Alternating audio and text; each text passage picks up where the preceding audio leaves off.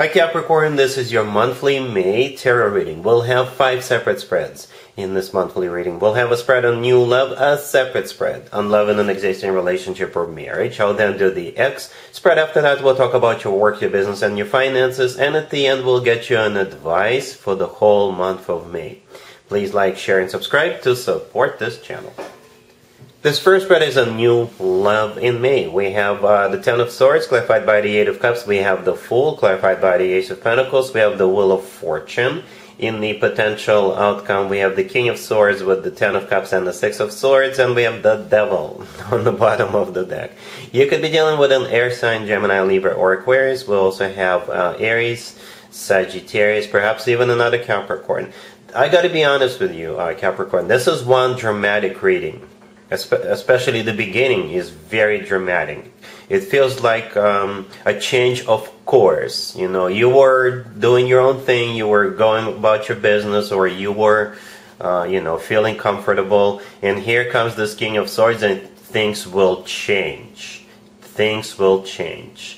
Alright, so there's definitely an ending at the beginning of the story. An ending. Somebody, either you or them, or perhaps both of you, are leaving something or someone behind so the two of you could be together. Right? You will see it, or they will see it, as a golden opportunity, and it's going to be worth taking the risk. That's how it feels, Capricorn. Alright, so let's dive a little deeper, right? So got this King of Swords in the potential outcome. That's the person you're going to be dealing with, or already dealing with. So it could be an air sign, Gemini, Libra, or Aquarius, or somebody with a lot of air in their chart. If they're not an air sign, they are embracing the energy of the King of Swords, somebody who is very determined, somebody who is very honest, very straightforward, gets to the point, very intelligent, right? We actually start off with the Ten of Swords, clarified by the Eight of Cups. Yep, something is going to come to an end, and there's going to be a departure. Somebody, either you or them, or perhaps both of you, are leaving something or someone behind. Perhaps you are, or they are already involved with somebody, right? And by the way, this is not a singles reading. This is a new love reading, Capricorn. I keep mentioning it to everybody. You know, most of you, 90% of you are single, but there's some of you are not. And I'm not judging anybody, right? So with the Ten of Swords and the Eight of Cups, you or them or both of you could be leaving someone behind. Or say you start talking to one person in early May, and then this King of Swords shows up and they're so much better, so you're going to dump the other person for this King of Swords. For others of you, you could be leaving your roommates behind. Perhaps you live with roommates, or you live with your parents or something like that, and when this King of Swords shows up, you're gonna leave them, so you could move in together with this King of Swords. For others of you, you could be leaving other people's opinion behind, right? Perhaps there's gonna be people who will tell you, oh, don't do anything with this King of Swords, don't get involved in him, and you're gonna tell them, you know what, screw all of you, I know what I'm doing. And another group of you with those two cards, you could be leaving your old belief system behind. Perhaps in the past you wouldn't even consider starting anything with this King of Swords. But, never say never. So anyway, right next to those two cards, the first two cards, we have the Fool, clarified by the Ace of Pentacles, and then we have the Wheel of Fortune. Those three cards are links of the same chain, I guess. All those three cards should be looked at together. The Fool is a card of liberation and taking a leap of faith, taking a risk. The Ace of Pentacles is the reason, because it's a golden opportunity, right? So both of you will see this as a golden opportunity, and that's why it makes sense to leave something or someone behind and take a leap of faith, take a risk with this King of Swords. Right? The Ace of Pentacles always comes from somebody who is ready to settle down, ready to start a family, or the Ace of Pentacles is just a long-term potential, awesome potential. The Ace of Pentacles, to me personally, is the ace of all aces. Okay, the Wheel of Fortune is the start of a cycle. Could be a Sagittarius, but the Wheel of Fortune, it's a very fortunate turn of events. The word fortune is there for a reason. The Wheel of Fortune is always good news in my spreads, right? So this is a new beginning for you. The Devil on the bottom of the deck, that would be you, Capricorn. That's your major arcana card. That's you. In the potential outcome, we have that King of Swords with the Ten of Cups and the Six of Swords. Yeah, the Six of Swords, again, is a card of moving forward or leaving or something behind, right? And the thing about the Six of Swords, this card always talks about things getting better. So in the future, or when this person shows up in your life, things will get better. No matter how you're doing right now.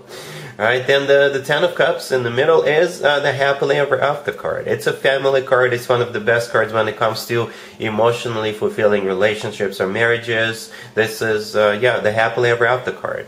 Okay, so yeah, very dramatic reading. Capricorn, you or them or both of you leaving something or someone behind, but it's going to be worth it. It's definitely going to be worth it. Wow, Capricorn. So yeah, you better hold on. It's going to be quite a ride. Okay, really happy for you. Congratulations. Capricorn, if you are already married or if you're in a relationship, this spread is for you. We have the Queen of Pentacles. We have the Page of Pentacles clarified by the Hangman. Then we have the Hierophant and the Sun on the bottom of the deck. You could be dealing with a Taurus or Leo. I think you're in charge, Capricorn. So yeah, the Queen of Pentacles, the first card that came out, that would be you.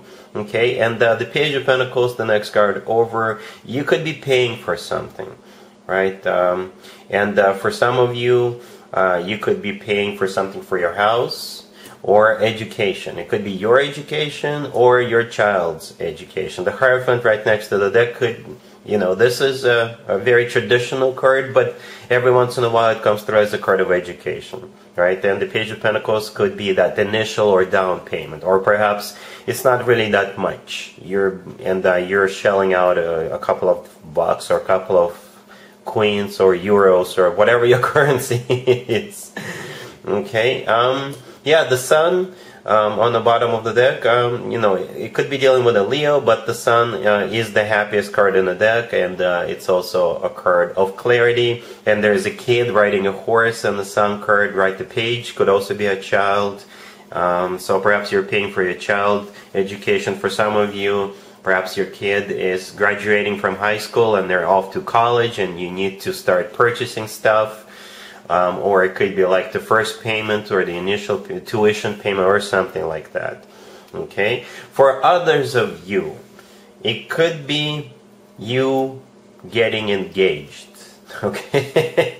Yeah, quite a turn, right? The Page of Pentacles could be something tangible, something you can touch. So a piece of jewelry in a small box would qualify. Alright? The Hierophant in this case is a card of a commitment or marriage. Okay, so yeah, those are the two scenarios I see here, Capricorn. Alright, cool. Let's see if anybody comes back from the past for you, Capricorn, in May. Keep in mind, it doesn't have to be the most recent ex. Also, keep in mind, we'll have Mercury in retrograde for at least half of the month. And this is when more exes than usual tend to resurface. So here's one of them. We got the King of Cups. We have the Page of Pentacles clarified by the Seven of Swords. We have the Seven of Wands clarified by the Three of Swords. And we have the Four of Cups on the bottom of the deck. You could be dealing with a water sign, Cancer, Scorpio, or Pisces. Yeah, this King of Cups is going to make an attempt to lure you back in. Okay, and I think the advice for you is to stay as far away from this person as possible. It's like this person is up to no good. They've got a very personal agenda. It's like they're almost feels like a revenge of some sort or something like that, right? So yeah, the King of Cups, the first card that came out, that's the person. Most likely a water sign, Cancer, Scorpio, or Pisces, or somebody with a lot of water in their chart. They're coming in with the Page of Pentacles, right? And as I was laying down the cards, I saw the Page of Pentacles and I was like, oh, that's good. But then the rest of the spread is just awful. Like, seriously, right? The Page of Pentacles is clarified by the Seven of Swords. The Seven of Swords is a card of a deception. So they will make you an offer with that Page of Pentacles, but this is just an excuse. They are luring you back in, right? The Page of Wands is a bait, all right? And it could be tickets to a show, tickets to a game. It could be them, you know, reaching out to you saying, hey, I found something of yours at my place. Would you like it back? They will be very creative. That's how it feels. Whatever they offer you, whatever reason they come up with is a bait. The Seven of Swords is a cheater card. It's a card of a thief. It's a card of a deception. Alright, the rest of the spread, I think this is you standing your ground and saying no. Alright, the Seven of Wands, the next card over, this is you literally, you know, defending yourself, fighting them off. And the Three of Swords clarifying is what you're trying to avoid. Another broken heart. I'm sure they broke your heart in the past, and for some of you, it's their intention to do that to you again. Or you just don't want to go back there with the Seven of Wands, right? Then the Four of Cups on the bottom of the deck, this is a card of a rejection. So yeah, you're standing your ground, you're rejecting them, you're not falling for their BS, for their excuse. Because, yeah, they're definitely up to no good. Alright? Cool. Let's talk about your work, your business, and your finances, Capricorn. This month we have the Moon, the Seven of Cups, the Three of Wands, and the Ten of Wands on the bottom of the deck. I think you're going to be secretly looking at new options because you are fed up. Because you're tired, you don't want to work your butt off anymore.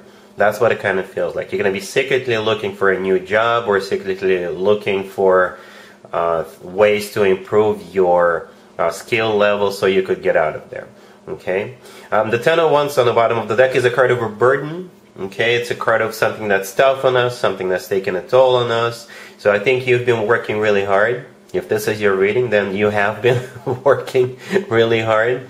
Yeah, the Moon with the Seven of Cups, the first two cards, I think this is you looking at options. The Moon is a card of a secret, right? So you're not announcing it, you're keeping it to yourself. And with the Seven of Cups, you're looking at options, right? There is a silhouette of a person.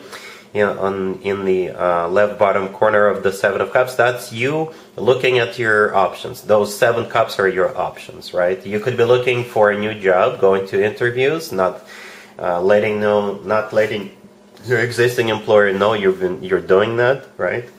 And I think with the Three of Wands, you will find something. There's the Three of Wands is a card of somebody who made up their mind, somebody who made a decision. And after that, there is no turning back. So in your mind, you're done. It's just a matter of when, not if, you're going to be departing. Once you have found a new job, once you've taken a course or earned that certificate or something, so you could apply for new jobs, you're out. You're going to be out of there. All right? Cool. Here's the advice or word of wisdom for you, Capricorn, for the whole month of May. We have the Fool clarified by the Lovers. We have the Empress, the King of Swords, and the Sun on the bottom of the deck. Some of you already guessed what this advice is about. Capricorn. You see that King of Swords right next to the deck? It's that same person as we saw in the new love spread. Right? The advice for you is to take a leap of faith, take a risk. And it will pay off in a big, major way. Okay, so yeah, that's the advice. There is 4 major arcana cards on the table and a minor arcana card, and the King of Swords is that minor arcana card. The rest of the cards are all major, right? And these are amazing major arcana cards by themselves and especially together. I can't stress that enough. Let me explain, right? The Fool, the first card that came out, this is the advice itself. Take a leap of faith, take a risk, right? This is a different deck, by the way. I use different decks for different spreads. Same message, okay? Yeah, the Lovers, clarifying it, is a card of a choice, right? So some of you are choosing between 2 people, or some of you are choosing to take this leap of faith, right? The Lovers could be a Gemini you're dealing with. But in my opinion, the Lovers is the best card when it comes to the actual love connection between 2 people. It's a card of a soulmate connection. It's a card of, twin flame connection, if you believe in twin flames. And the Lovers could be the love of your life. Alright? Yeah. The Sun on the bottom of the deck is the happiest card in the deck. Plain and simple. It is the happiest card in the deck. And whenever the Fool card and the Sun card come out in the same spread, I always point out the similarities between those 2 cards. In the right upper corner of the Fool card, we have the Sun. Then we have the actual Sun card with the Sun in it. Alright, and the gesture of the person in the Fool card and the kid riding the horse in the Sun card, to me personally, this is an identical gesture. Also, to me, this is a gesture of a very happy individual. Okay, the Empress in the middle, that would be you. Capricorn, that's you. The Empress is a future wife or a future significant other figure or a future mother figure, because we're talking about the future right now, right? And besides that, that's how they're going to be treating you, or already treat you, as the Empress, right? The way you deserve. The Empress does not require an introduction. Everybody knows who the Empress is. The Empress is being loved, cherished, being put up on a pedestal, and all that good stuff. And besides that, the Empress is, one of the most positive cards in the deck, right? The Empress is abundance in its purest form. So, yeah, the advice for you is to go ahead, Capricorn. Alright, so yes, that's what I have for you for this reading, for this month. If this video resonates with you, please like it. Please share and subscribe. And other than that, Capricorn, have an amazing May.